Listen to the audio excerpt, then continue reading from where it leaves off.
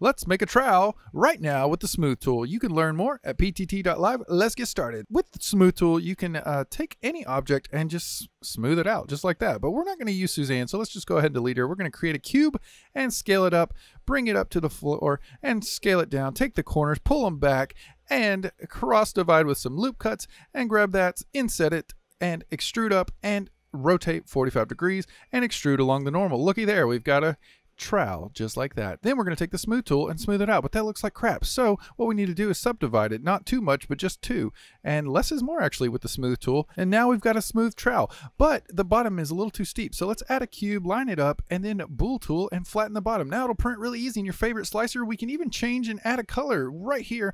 Pick a color, there we go, print that thing, and you've got some multicolor prints with some crazy retractions off this Pet G. Yikes! If you want to learn 3D print design with us, come on over to ptt.live, and we're going to go over every single tool, every single modifier, and blow your freaking mind. Thanks for watching.